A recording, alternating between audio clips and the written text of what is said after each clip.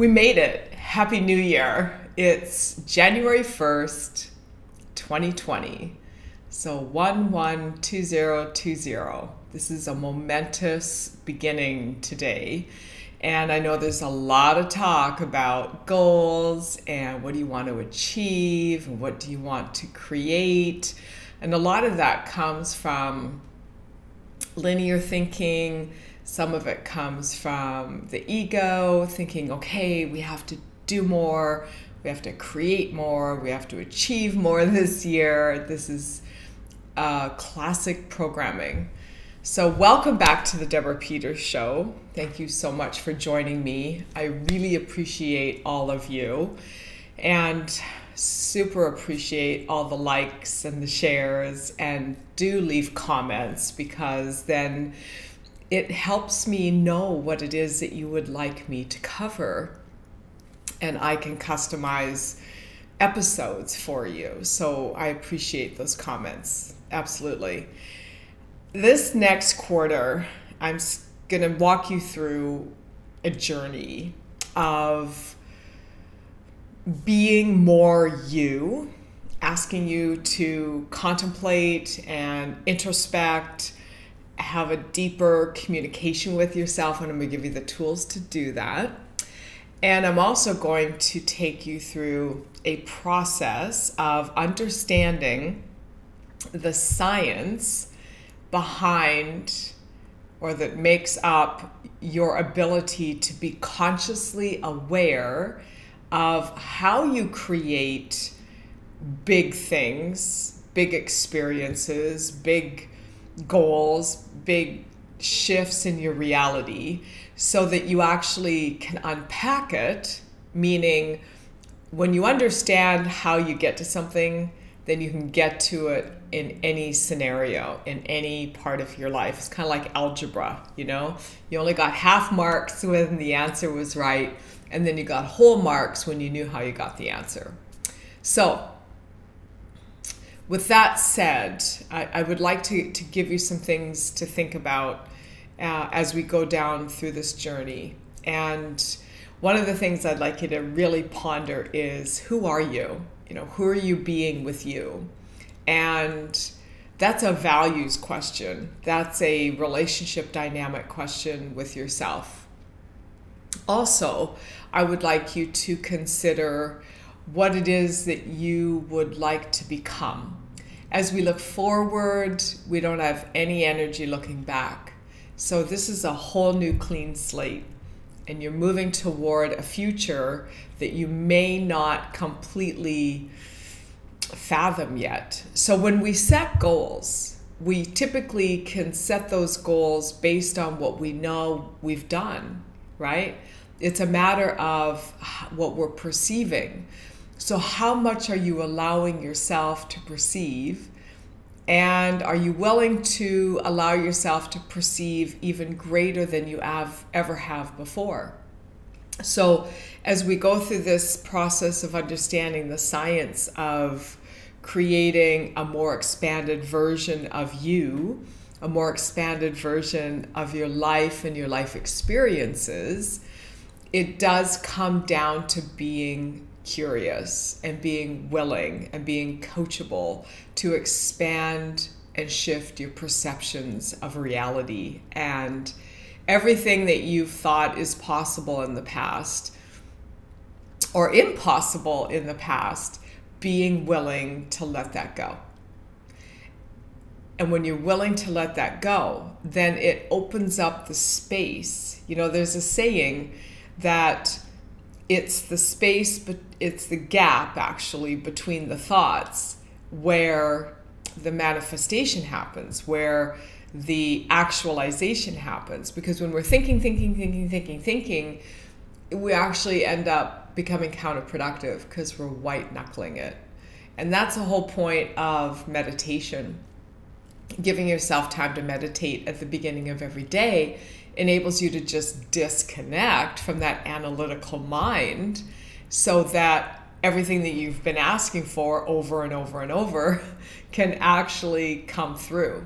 Meaning you get the insight, you get the the idea, you get the intuition, whatever you want to call it, to place the phone call, send the email, to go to the store to buy something that you probably don't even think you need, and then boom, there's somebody in the checkout line or in the produce department standing there that is the answer to what it is you're looking for. So being guided and being willing to tap into that guidance is super huge and powerful in this journey.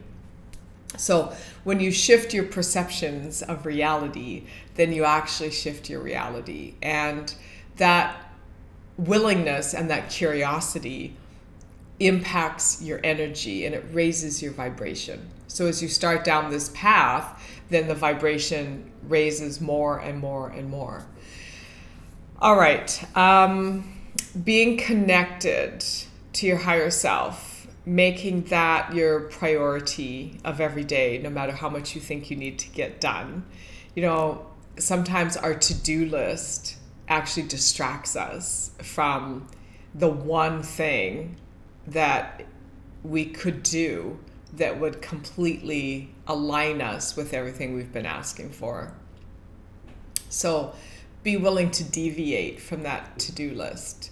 In one of my previous videos, I was talking about, you know, having this plan for my business growth and my life for, say, this next year, this next decade, being bigger, broader brush strokes than all of this detailed specificity, because the unconscious mind, which we all have one, actually knows the path of least resistance for us to get to what it is that we're asking for, because it's outside of the realm of what our conscious mind knows. So here's a little bit of science for you.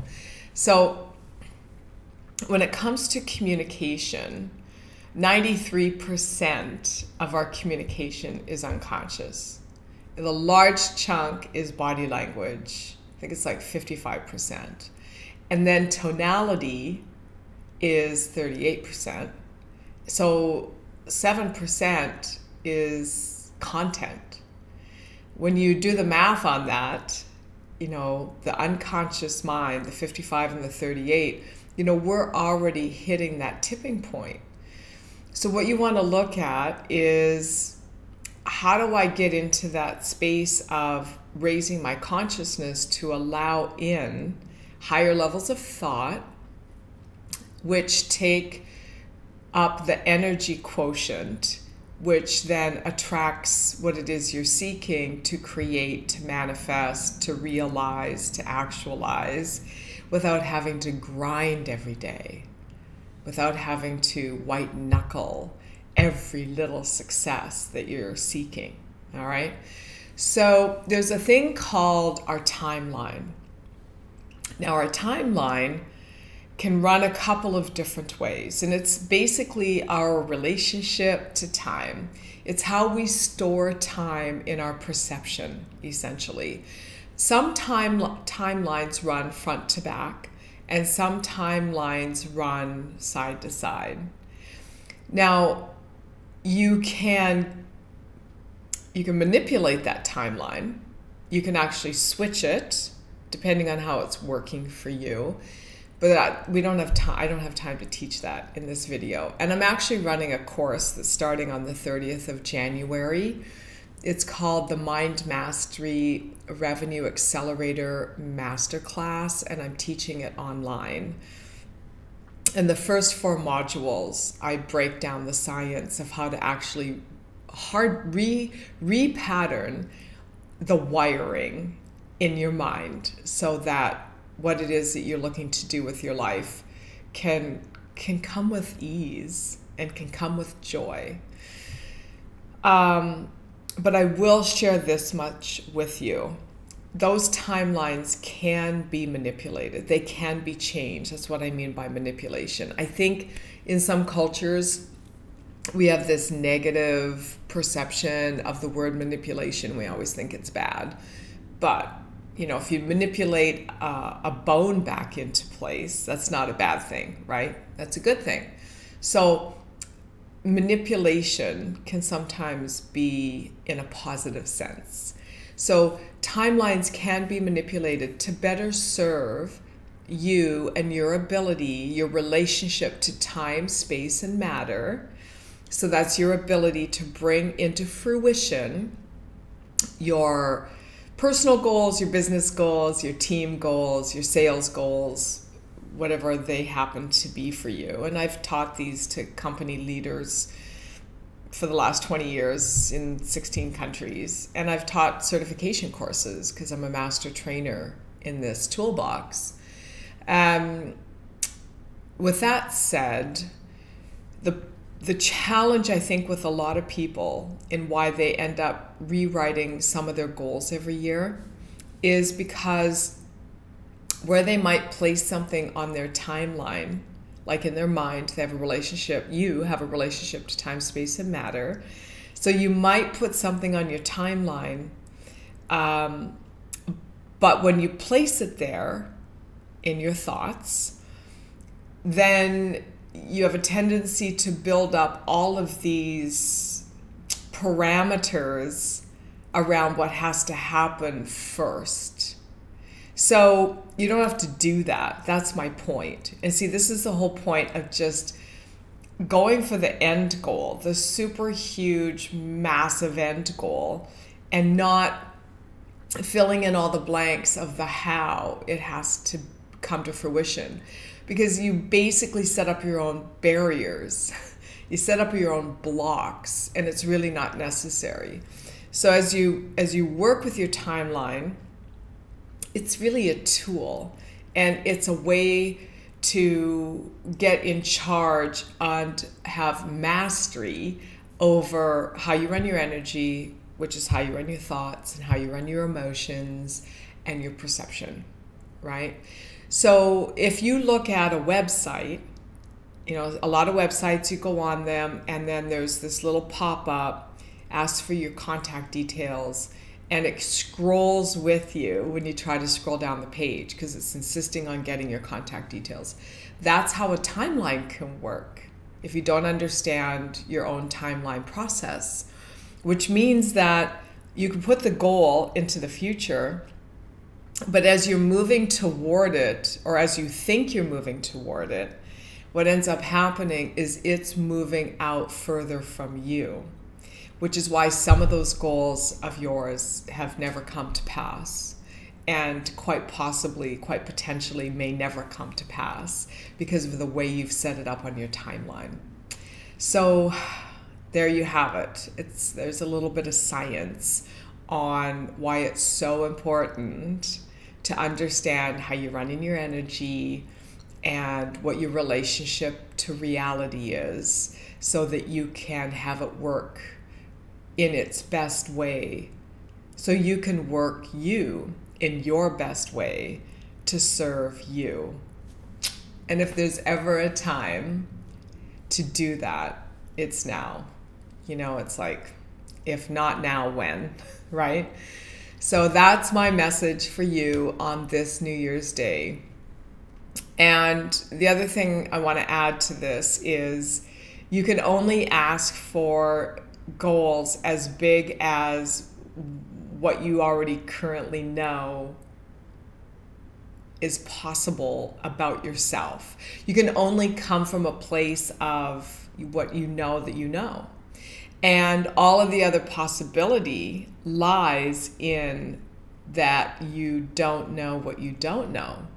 So when you're defending your limitations, and I know I talk to hundreds and thousands of people all the time who, it's human nature to defend limitations. It's like, I am where I am because of this defense. Or I've been doing this for a long time, therefore I already know. And if you have that attitude, that's an attitude that will sink you, because it's what you don't know that you don't know that is where everything, all the blessings are, everything you've ever been asking for but never had been able to acquire. And that could be your body, it could be your money, it could be your relationships, it could be your health, your fitness, your friendships, your business growth, whatever you want to label that as. At the end of the day, those are just reflections of you, if you understand what I'm saying. So the thing is here is to utilize meditation as your number one tool, because what it does is it kind of gets you out of your own way, and that opens up a portal within your mind to receiving. And then you can start to work with your timeline and have your timeline actually be in service to you. Because the other thing that's stored on your timeline, besides your future potential, is also your past, which is where maybe there's a lot of really good memories and perhaps there's a lot of pain and suffering. When we are looking back at the good old days, or what didn't work, or the heartache or the heartbreak or the losses, then we can't possibly be in present time, which is the third component of your timeline. So in your timeline, there's a future, there's a past, and there's a present. And whether your timeline runs front to back or left to right, it is irrelevant. The now portion of your timeline is like literally right here, right now. So practice being in the now, just with your thoughts, with your conversations. When you're hanging out with people, talk about now. Don't talk about the past. Talk about what you're creating, because it's a verb, okay? It's not a noun. You will forever be creating. You will forever be a creator. Age has nothing to do with it, all right? Gender has nothing to do with it. Culture has nothing to do with it. You will always be a creator. And the moment you stop creating is the day that you give it all up, because we're hardwired to be creators. All right, so what have I covered? January 1st, 2020, take time to meditate so that you quiet your mind, so that you can get into the gap between the thoughts and release any white knuckling, any concept of grinding, any ideal of being the one that works the hardest and sacrifices the most, because that's an old paradigm that had its time, you know, it served us then, but it certainly isn't serving us going into the future, because that is just not how the universe works. And you are the universe. And so getting into alignment with that level of creative energy is the first step, and that will come with your meditation. Create a morning routine for yourself. Have something to write down your intentions, your objectives for the day, and then be flexible, because you don't know what you don't know.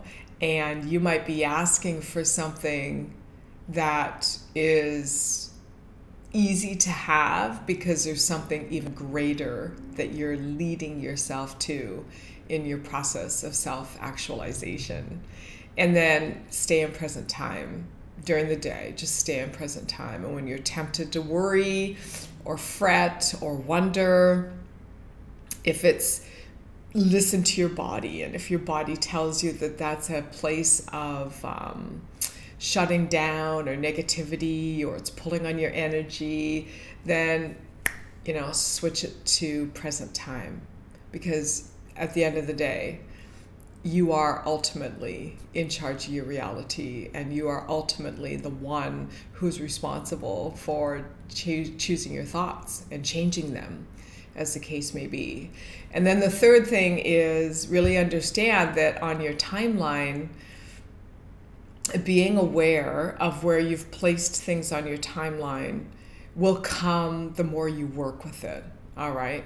And just be present, be now, and be a creator. That's really the key. You're never stuck. You're never stuck, and you're never alone. That's just a thought process. And if that thought process comes up, just move it to the side.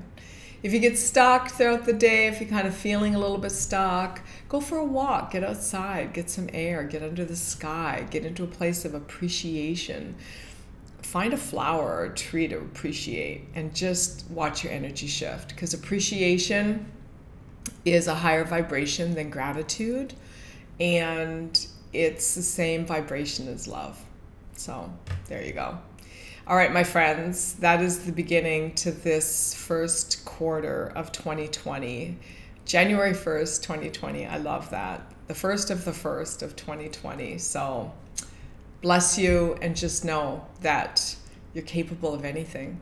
Absolutely anything. Anything that you put your mind to. And your mind comes from your energy. So dial in your energy, think good thoughts, count your blessings, stay in appreciation, and allow yourself to be guided, because you don't know what you don't know. All right, I'll see you tomorrow. Have a happy new year. Bye.